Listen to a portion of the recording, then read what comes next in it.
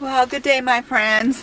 Today is the day that we are now leaving this place that I discovered outside of Camp Sherman and going to go and explore this area that I've always wanted to go to.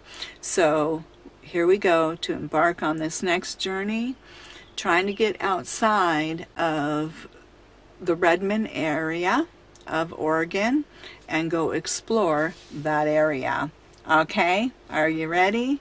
Let's go do it.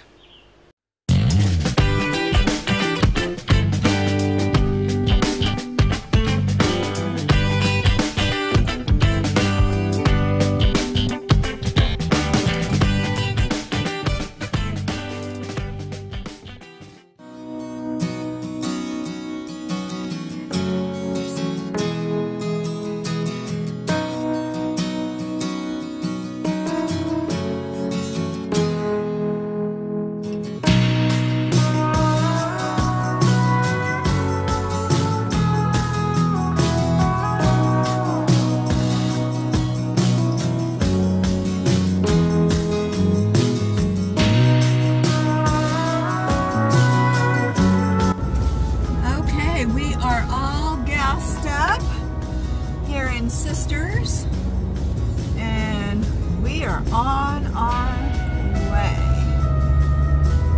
Turn right on West US 20 towards Redmond 126.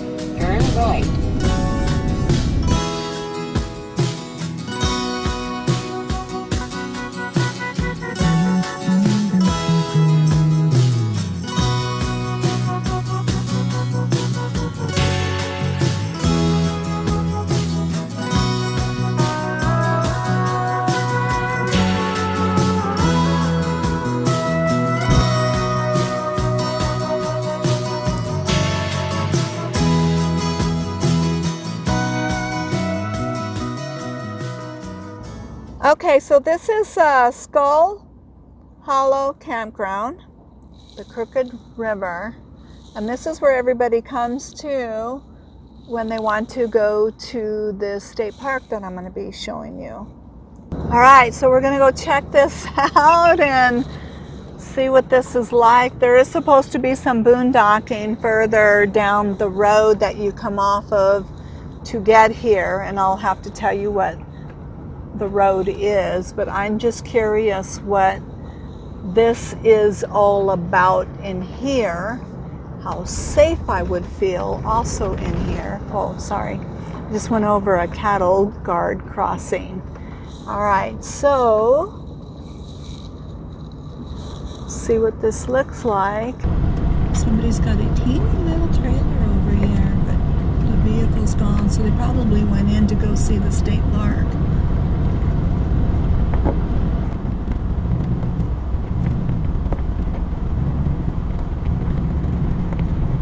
They got little restrooms here. Actually, this is not a bad thing. I might really scope it out. Cute, cute, cute. Oh, they must have a host here. Yeah, campground fees. Let's go check that out real quickly. Okay, so it is $10 a night and $5 for senior and some passes. Like the senior and the disability, and they actually take the America Beautiful. I forgot to see who owns this, if it's BLM land. And they have quiet hours, and so that's nice that they do this, because where I'm going, it's only walk-in, and you cannot camp in there with an RV or anything longer than 20 feet, and you can't sleep in your vehicle there. So there's a bathroom here, but I don't like to be like on top of the bathroom. So, and they have trash. Probably no water though. And it looks like he had some firewood over there at the house. Okay, so yeah, we'll just continue looking around and we'll see how things look. The camp host told me at one time this BLM campground used to be free, but a homeless situation took it over, so the rangers had to come in and charge at this campground now, and they actually added 30 more campsites, and then they brought in a camp host. So now it is a beautiful campground and really worth checking out when you're in this area. Well, good day, my friends. Let me show you my spot here at Skull Hollow Campground. It's pretty cool. There's Milo. There's neighbors that just came in. It's been kind of cold. It's been just now warming up as it gets to noon. And I'm finally getting to the point of filming my spot. Yeah, it's just the breeze. The wind chill seems a little bit colder when that wind. See, right now the wind just came up. But he can go in the shade or come out. And he actually will sunbathe even with the sweater on because he likes to be warm like me. Here is the spot. Very pretty. Got the table. And I love all the rocks. The color of them. With all of the wildflowers and stuff all behind. Very, very pretty. And we have the tree. And then this is our little camp. There we go. So definitely if you come out this way to go and see Smith Rock, this is the place to come to and stay as you explore around this area. Okay, now I'm in a hailstorm. Oh my gosh, this is crazy. I was working on a new video and I knew it was going to be kind of cloudy and yucky, but oh my gosh, I heard this clunk, clunk, clunk, clunk, and I went, wait a minute, that's not rain.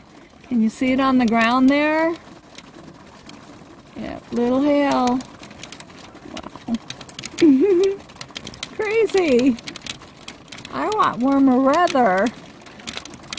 Alright, see it on the table? I don't know if you can see it. Yeah. Alright. I just had to share this little hail moment. Little beads. These are small.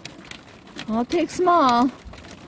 But nothing 1 inch in diameter or something like that, because my solar can't withstand anything huge. But those are small enough. See them under the tree? So I should be fine. They don't get bigger. Alright, I've been trying to find a place to put you. Because all of a sudden it'll be calm and then a gust of wind and then it's calm and I'm like, oh my gosh, I kind of want to film this. But west is that way, and so it's blowing kind of west easternly kind of wind, so if it gets a little rocky, that's what's going on. It's not an earthquake, but I finally made my drink. Oh my gosh, it's been a while. Oops. And so I finally whipped up my green drink, and in this one I ended up doing my asparagus, the 4 my powders that I showed in a video before about this. I'll put a link to it above for those that might not have seen it. And then I do my turmeric in this one, and also banana, and a little bit of spinach. I put a little bit of apple, and then I actually put avocado in this one. I had little small avocados I'm trying to use up, and I thought, what the heck, why not? And then a little stevia for my sweetener. I'm going to call this good. I do have some kale I do like to stick a little of that in there for nutrients. Oh, this is good. Yeah, this is really good. I think that little bit of apple in there really, is the touch of it being really good. Anyways, the turmeric is what makes it yellow. So then I feel like I have a yellow, a little mustache or something like that. I pour it in here because I find it easier to drink than messing with the sipper that comes with this. It's really hard to clean, and the part that has the lid. And I try to make my cleaning as easy as possible.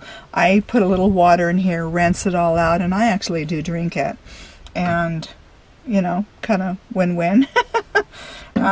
So I do it like that, so that helps me to clean this a little easier. And now I'm going to go enjoy this and enjoy the beautiful day outside during my visit here. So cheers once again, and I'll do more videos of making it up and showing you.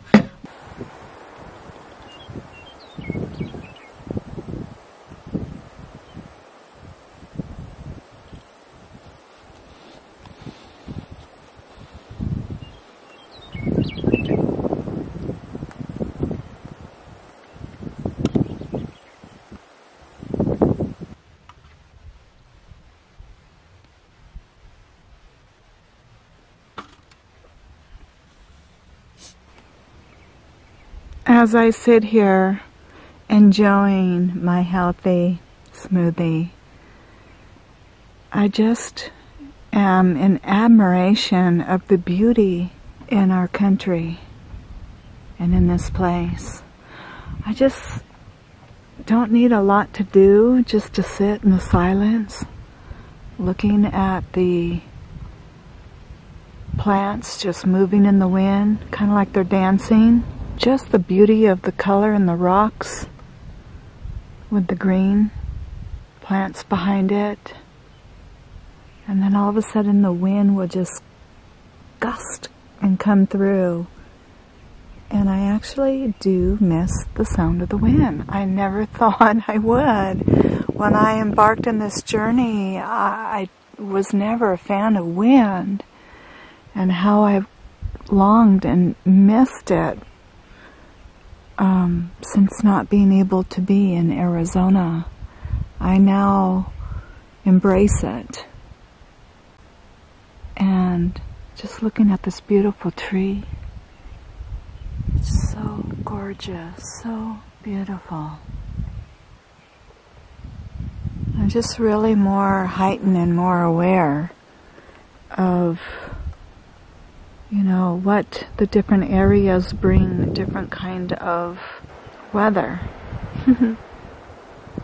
Weather, storms, lightning, storms in the spring and summer, or the winds out in the desert. It's just all has its different, kind of unique beauty. I just miss the wind. And I miss being with Kent. And it makes me think of him a lot too when I sit here with the wind. All the places we've gone to, we were always a lot of wind. So it's just kind of neat to reflect on the special moments in our life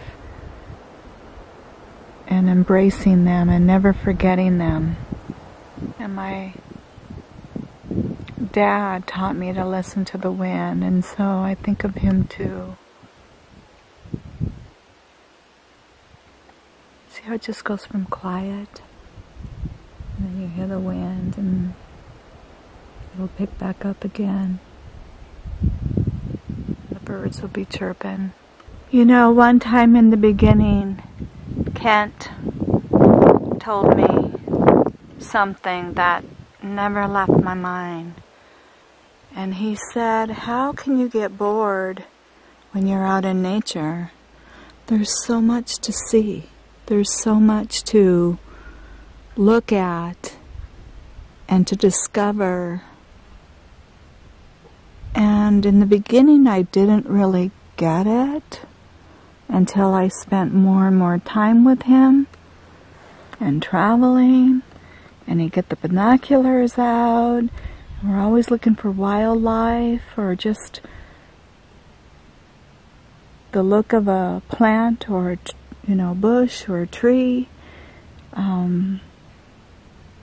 You know, the different weather that would come through, and always something to look at, something to discover. I'm so grateful for that. And I get it, you know. And I think when we first hit the road, we're still so busy from life in the city and everything that brings or conditions us to, that we don't learn to just stop and to be at peace and to look and to listen and to enjoy more of nature or the day, you know. And this life does help you to do that, to stop and to listen, to enjoy the second, the day, the moment. And that's what I'm doing, and I just wanted to share that with you all. Thank you for spending the time with me as I drink my smoothie, enjoying the beautiful day.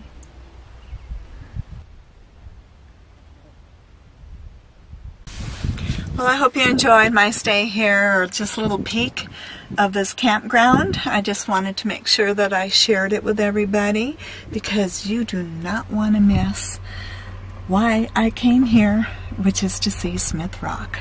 So stay tuned for the next video when we get a chance to go and explore that area. Alright, I'm excited.